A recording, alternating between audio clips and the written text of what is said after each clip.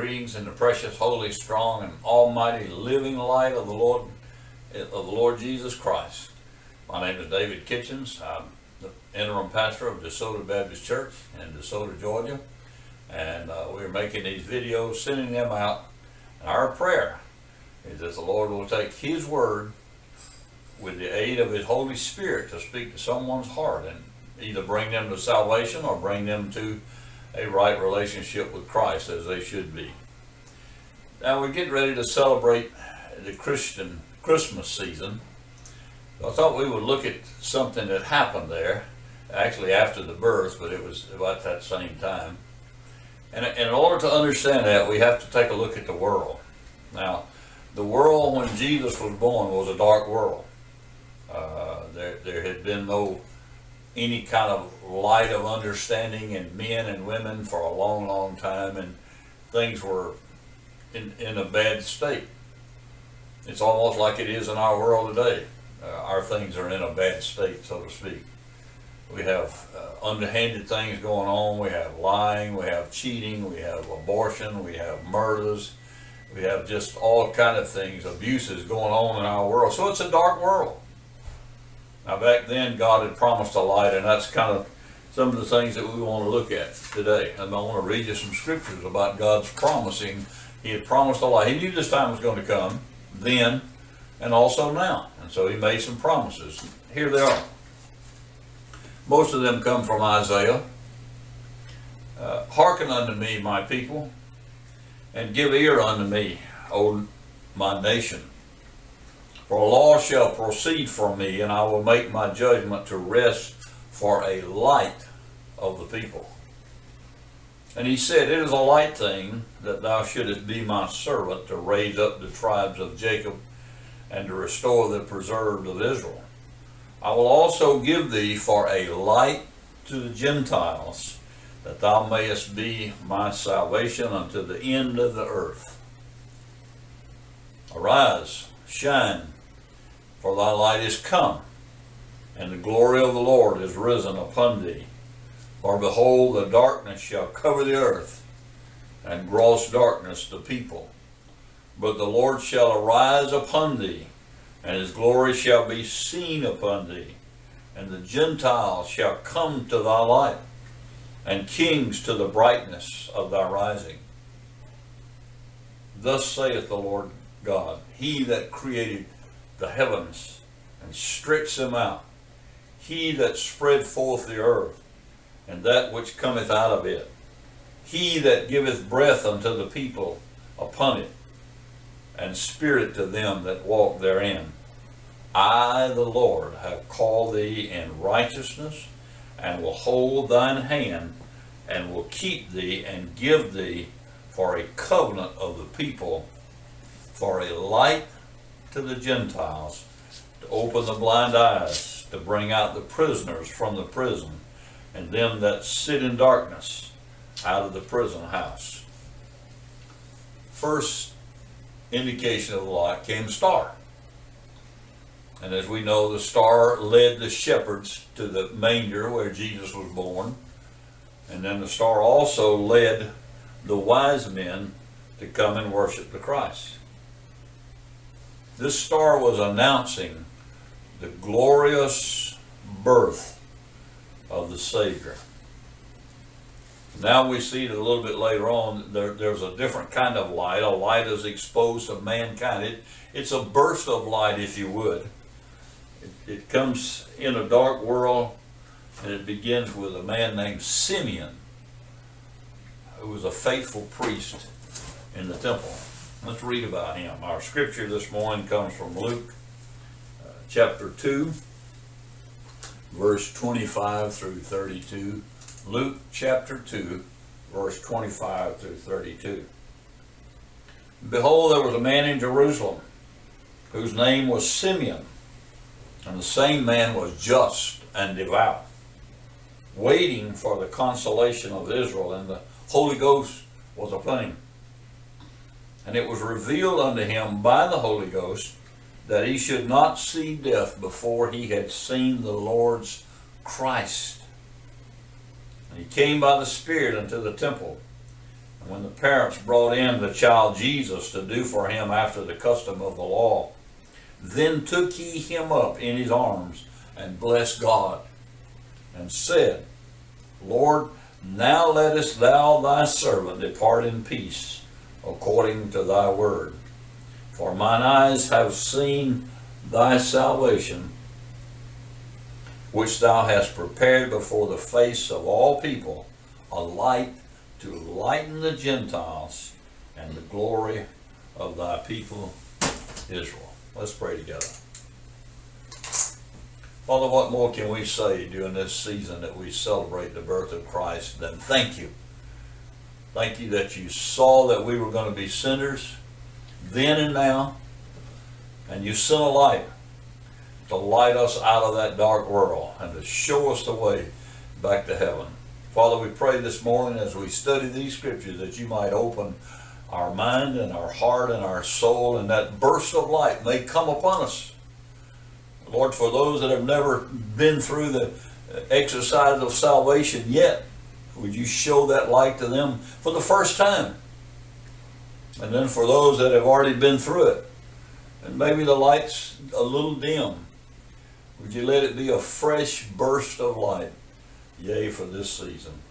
Of these things we pray in the holy, strong, and mighty name of the Lord Jesus Christ. Amen. Well, let's take a look at Simeon. You see that he was a chosen vessel. He was, the scripture calls him a just man, which means that he was a righteous person. He was observing all the laws and doing all the things that he was supposed to do. Therefore, he was approved by God. So because he was a just person.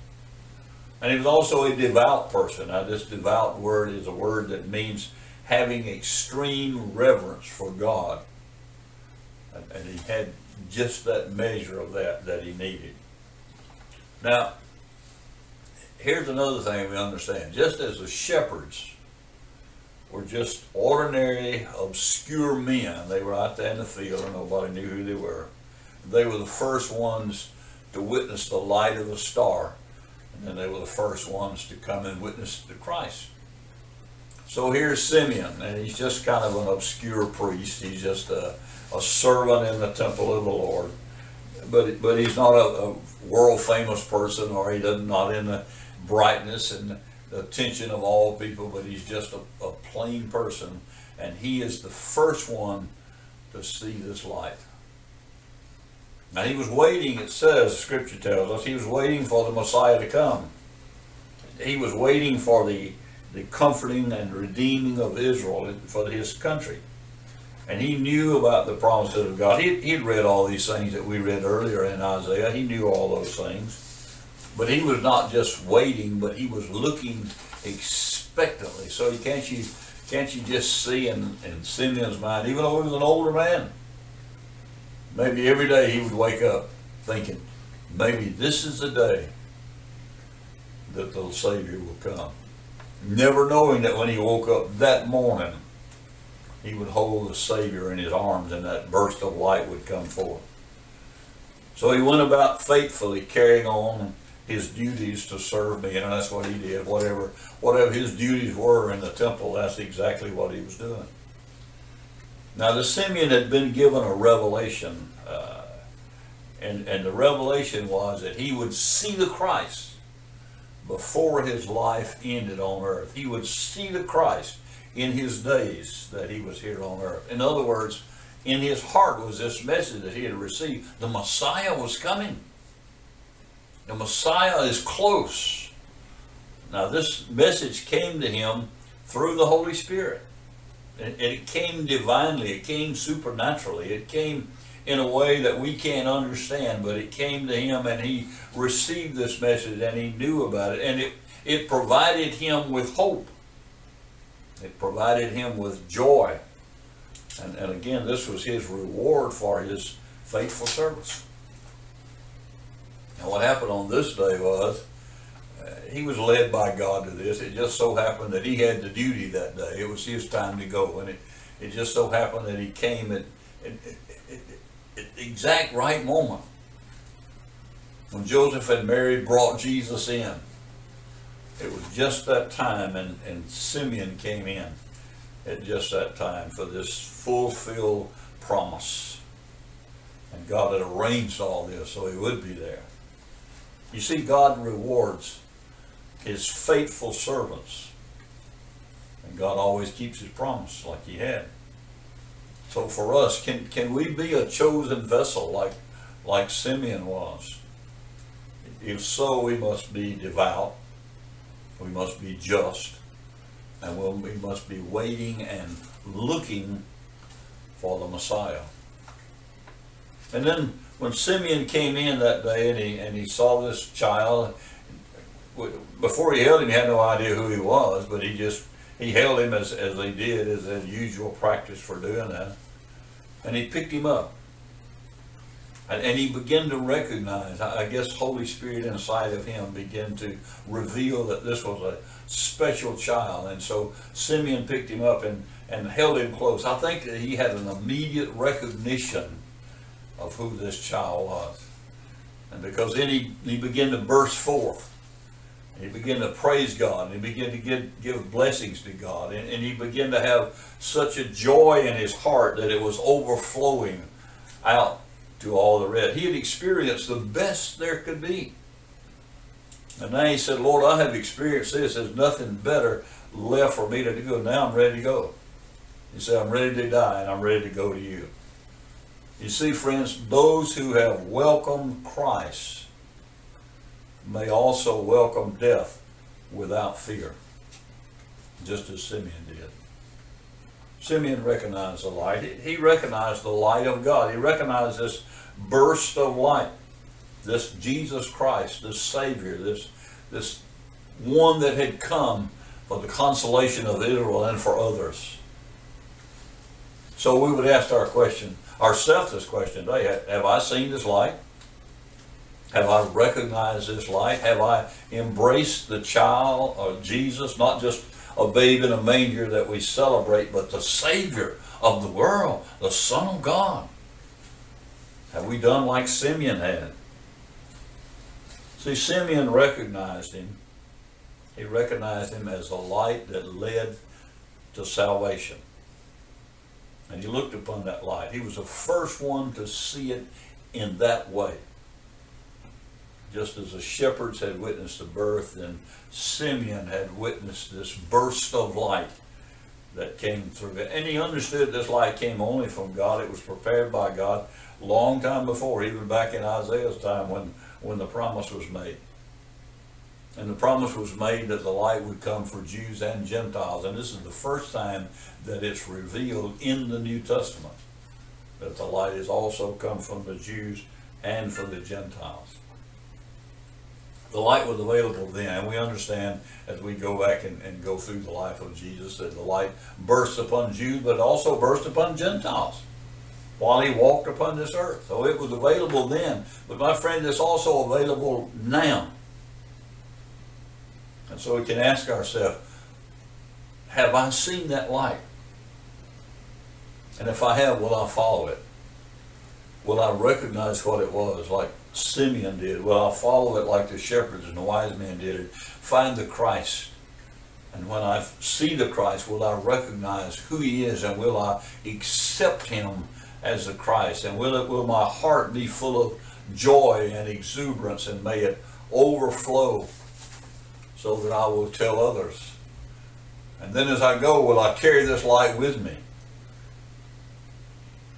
It is our fervent prayer that today, if you have not yet experienced this light, this burst of light and salvation and joy from the Lord during this Christmas season, that you may see it for what it really is this year, just as Simeon did, and it may come to you as a light of salvation. And if you have, maybe the light has grown dim. So you've already experienced the salvation, but it's just not as bright as it used to be. So maybe this Christmas season, again, it'd be like Simeon, when you hold that Christ child, not physically, but spiritually and symbolically. When you do that, when you embrace that child as you celebrate Christmas, may this burst of light come forth in your soul and lighten your way. And that is our prayer for you. In Jesus' name, amen.